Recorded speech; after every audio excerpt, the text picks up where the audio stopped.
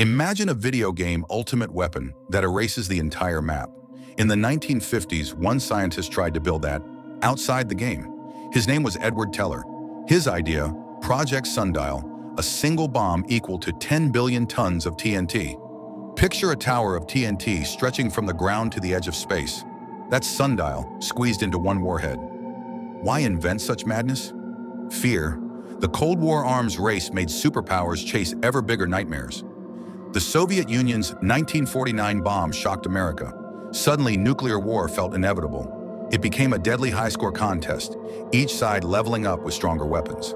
Teller had already forged the hydrogen bomb, but he dreamt of a finale, one blast to end all wars. His logic: build a bomb so terrifying no one would dare attack. An apocalypse on standby. Sundial wouldn't be flown to enemies. It would sit in America's backyard like a cosmic self-destruct button.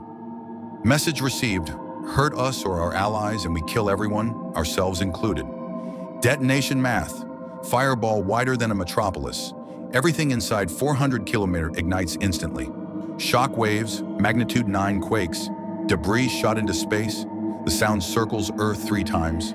Then comes nuclear winter, sunlight blocked, global temps drop 10 degrees, harvests fail, billions starve. Even US generals balked.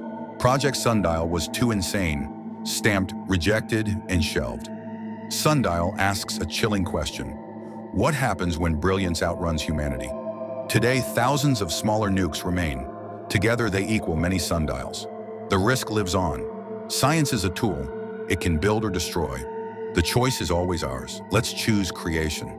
Subscribe for more stories that turn knowledge into wisdom.